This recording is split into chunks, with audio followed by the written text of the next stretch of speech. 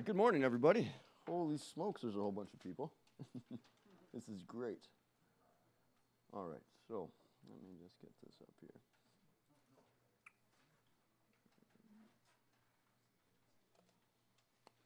Okay, so welcome to my talk, Rethink, Repurpose, Reuse, Rain Hell.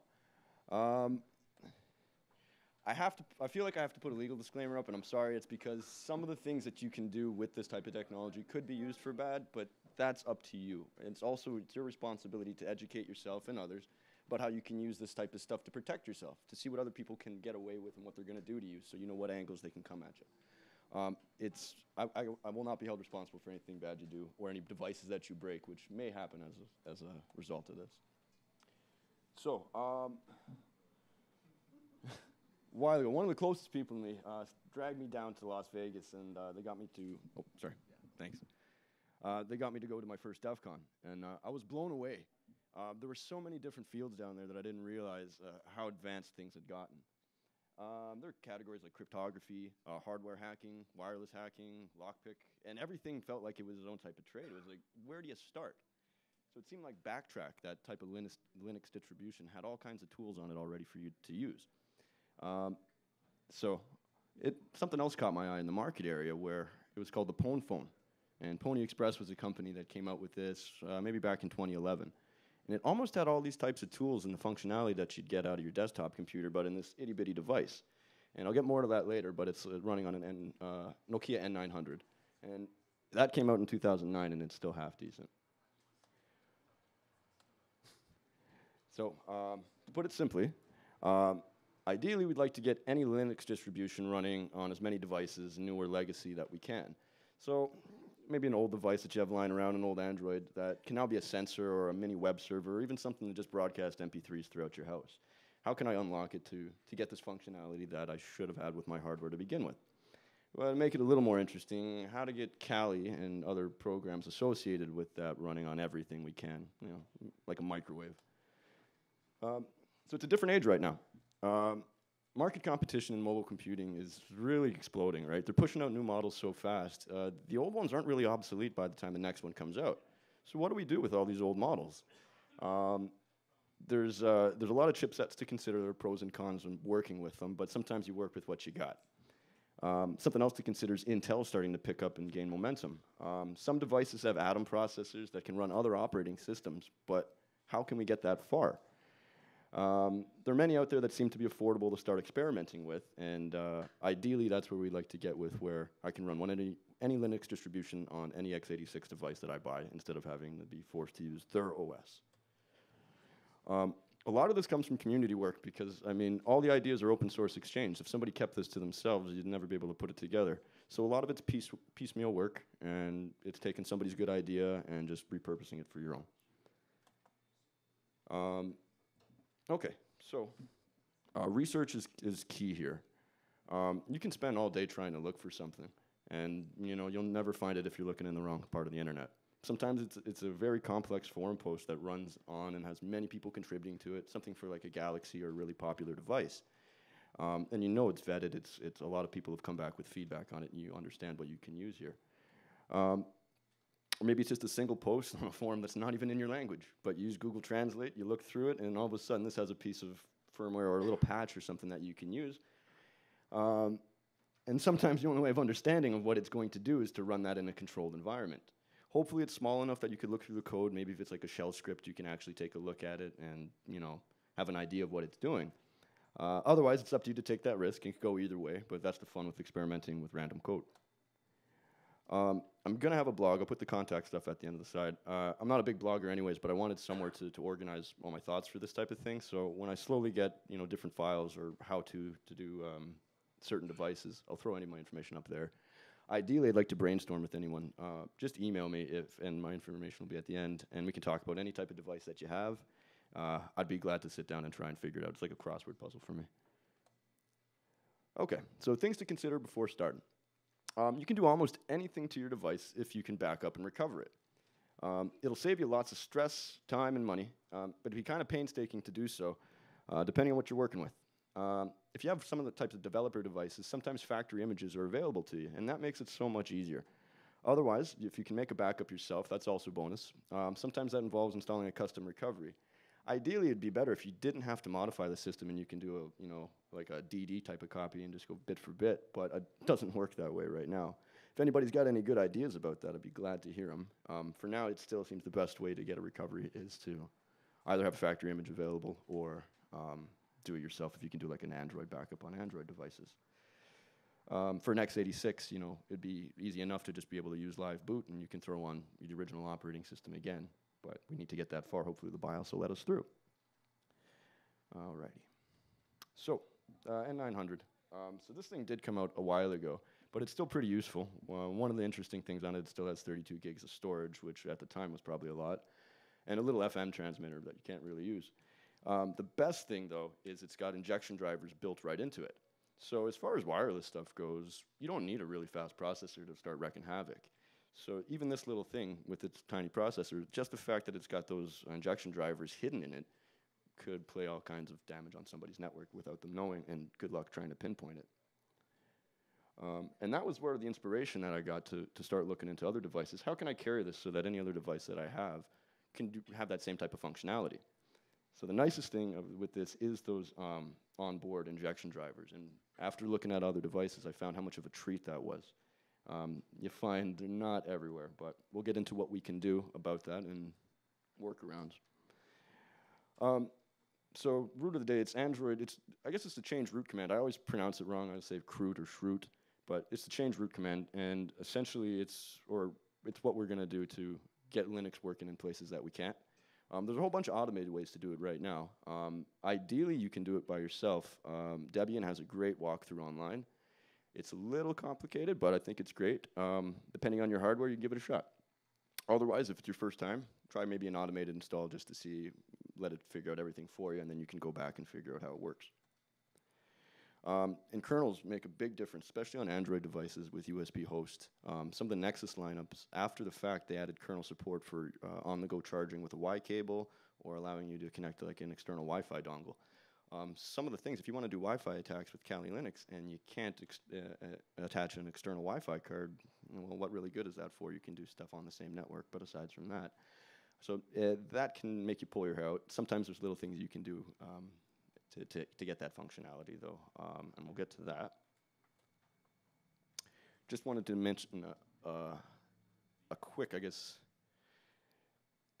what way am I to put it? If you have no other options, kind of like a last-ditch effort, you can use something called new root, and it's not really Linux. It creates its own kind of little, I want to say subsystem that it doesn't work the same. I'm explaining that bad, but it'll give you console access to a few types of BusyBox type of programs without you having to root your device or do anything. So you could get creative with there if there's certain commands you needed.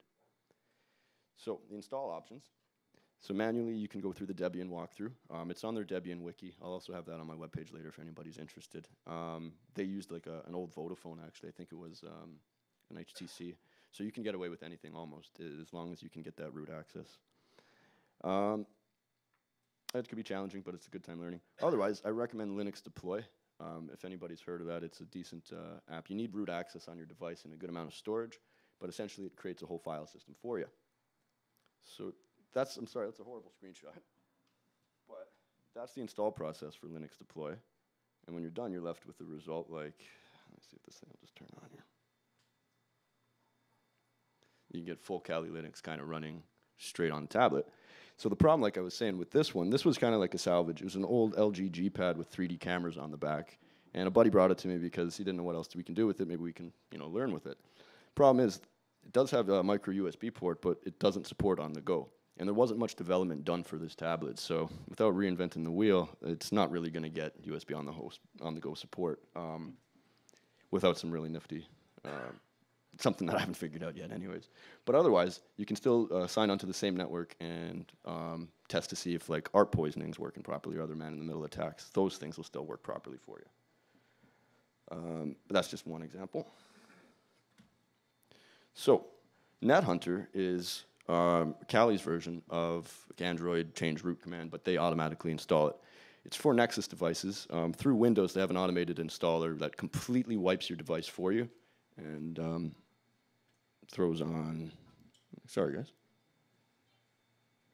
it completely wipes your device for you and throws NetHunter on without you having to do much, so you can just get right to playing with it. Let's try this again, sorry.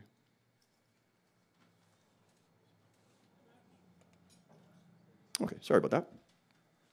So, the Nexus devices are my favorite for NetHunter. They're pretty simple to set up, and after the fact, they even have a nice touchscreen menu for you to start kind of using to turn on some of the services that you usually have to type longer commands in so you can get right to them. And then after that, if you really have to drill down, there's a modified keyboard, or if you wanted, you can add like a Bluetooth keyboard on the side to type in the rest of your commands. Ideally, the coolest thing about it, though, is if you have something like a Nexus 4, the newer Nexus devices that support SimPort, you can essentially just turn that straight into like almost a desktop PC. It's not as powerful, but you're running all your Kali Linux commands. You can add a little USB 3-port on there. And the port, something similar to like a micro USB hub with a couple of dongles on it, could give you, your wireless adapter, external storage if you wanted to do password cracking attacks, Bluetooth adapter, whatever you want to get creative with, or keyboard and mouse even. Sorry, I don't know why this keeps doing that. I apologize. So,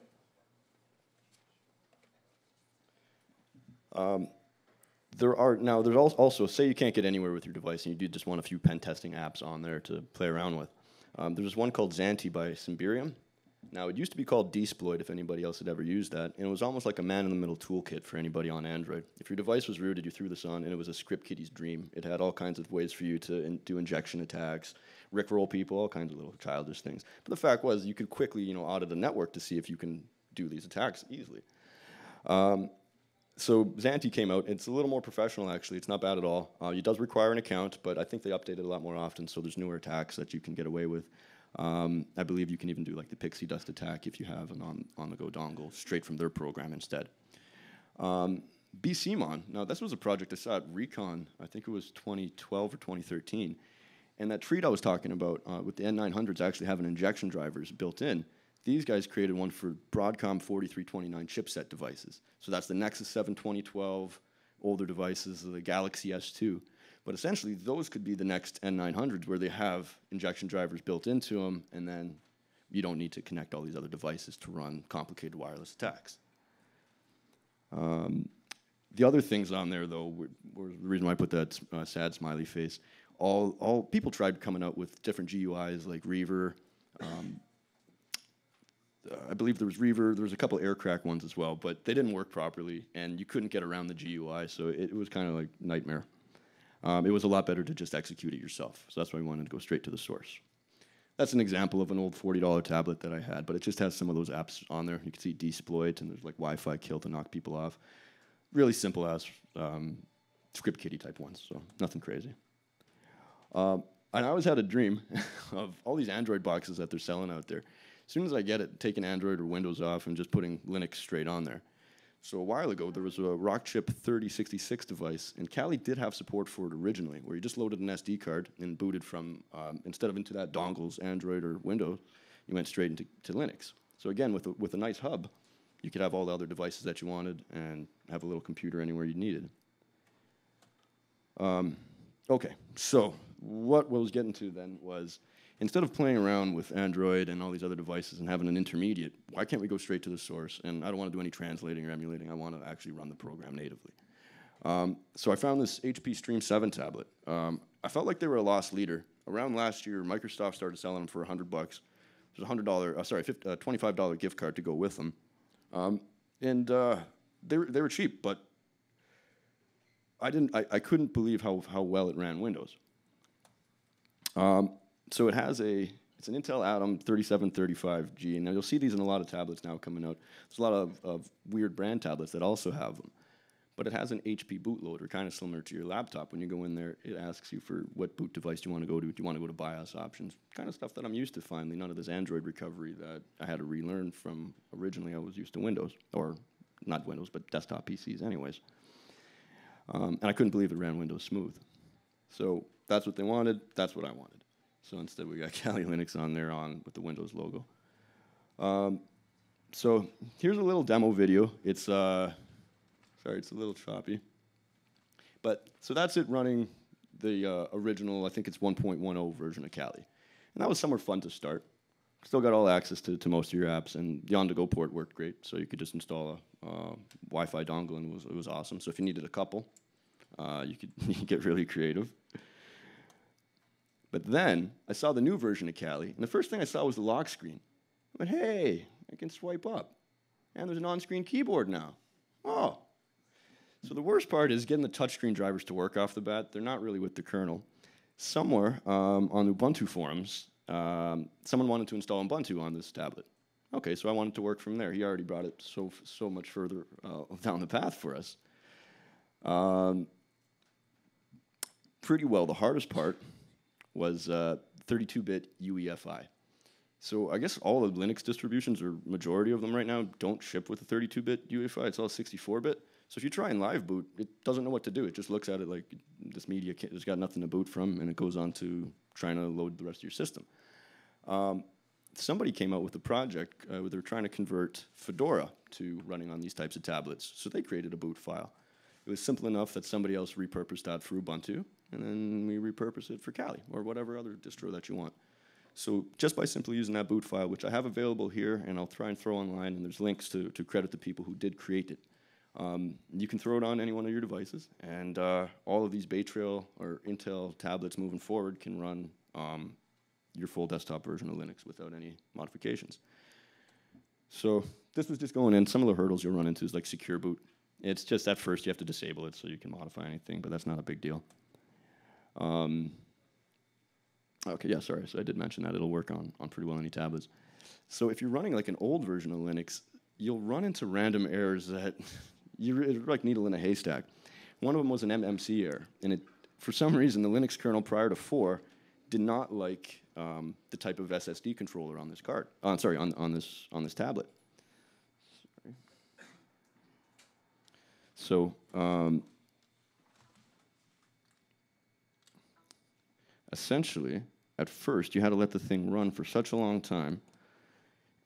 It took almost 320 seconds to actually boot into Linux, which is not acceptable. Sorry about that. Just one sec here.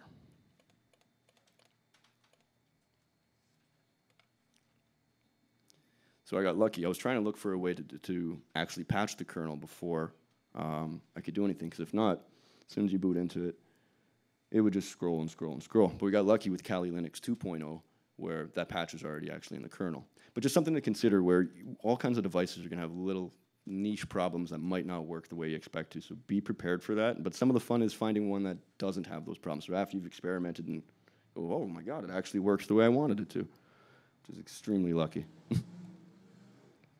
So moving forward, I'd like to build a custom, I guess, kernel and ISO package that's already got everything you need, so it's lean. It just runs straight on 32-bit, so moving forward, those will be the types of releases that will come out, and you don't have to do any other finagling. It'll just work on these devices. There's so many of them coming out, and they're so inexpensive. A lot of them are generic, and I hate to say most of them come from the other side of the world in China, but they're weird knockoffs. But they have these random innovations. Like you'll find a little $40 tablet that has HDMI out on it, just natively. All of a sudden, you can connect this to a different monitor and just use that as basic touch control. This thing is a monster that I found on the internet. I don't really know what it is, but it seems to be like an Android box and a tablet. And I don't know what they were thinking when they made this, but I want it. It's cool. It's different. You know, I don't know if I'll pay $100 for it. Maybe, okay, I will. It's cool. But you know, they're going to come up with all kinds of things. And at least if we know moving forward that it doesn't matter what it looks like, that it's got these kind of specifications to it, then I'm going to start playing with it. I'm going to put Kali on there. Sometimes it goes wrong, though. And I was talking about when you have a recovery, you can do anything because you can play around with it and just reset it back. I found this $25 clearance tablet at Walmart, which even for the price is great. Just use a remote control. The specifications are on there. It's nothing too crazy. But there's no backup methods that I can figure. Nobody cares to develop for the tablet, so there's no custom recoveries or anything. And I emailed the company to see if I can get factory reset images, and they told me I could spend $60 and send it in and get it fixed, which would be worth more than 2 of the tablets that I bought. So not happening. So actually, at least though I have two extras, and I'm trying to find a way where I can actually rip the firmware from there and then restore this one, and then moving forward, use that everywhere. This is what I'm stuck with now. I think I destroyed the cache on it, but if anybody has any ideas, I'd like to talk about it. And that's it. Thank you guys so much for today. I really appreciate it.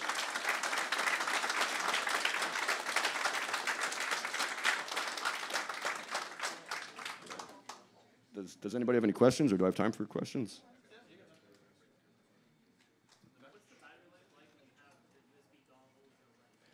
That's a good question. You know, it does get pretty bad, actually. It does start sucking it out. And that's one of the things you can do when you do have the dongles. I've been looking for a proper one that'll allow you to charge so you can charge the devices on the dongle, charge your device, and use a battery backup, right? Like have a, 3,000 milliamp hour one to charge everything. I haven't found a good one yet. The one I'm bringing here, it was supposed to do that.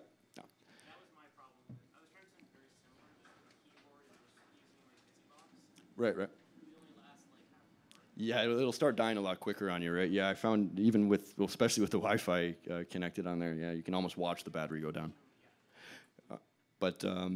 Yeah, I think with the battery backup, if we get the right USB 4-port hub, that will allow you to do that. I found a tiny one, and hopefully I can get that one working where it even has SD card support just in the hub. If I do, I'll throw it online. Definitely something to take out. Anybody else? Do you run into any heat issues with devices when they're running intensive stuff? You know what? That's a good question. Actually, I do feel like they do heat up a little bit more. So yeah, it's something to watch.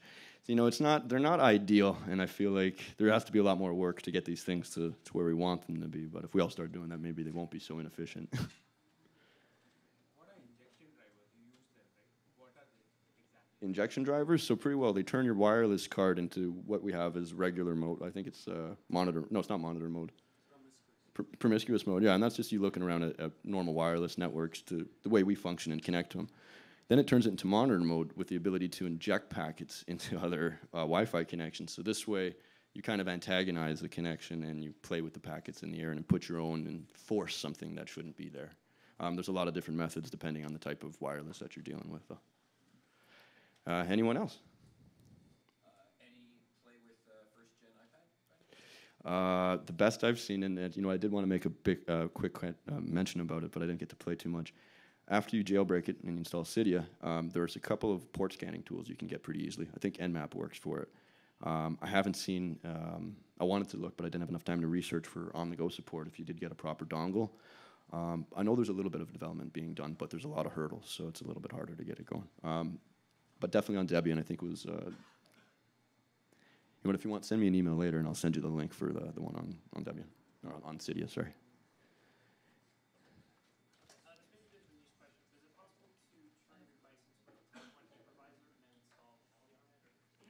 Actually, you know what? Just this morning, someone was talking to me about something similar to that, and I hadn't thought about it. I was thinking, if people just worked on the kernel and then translating the drivers into hypervisor, from there you can stick on wherever you want.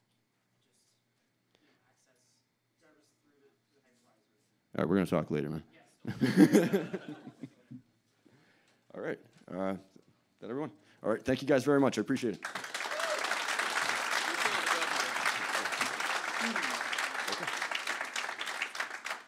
You still have a job to do. You get to pick which one of the questions you think is worthy of a $50 voucher. All right, well, that's going to have to go to Mr. Hypervisor. There you go. Right on. Thanks a lot, guys. Appreciate it. Okay.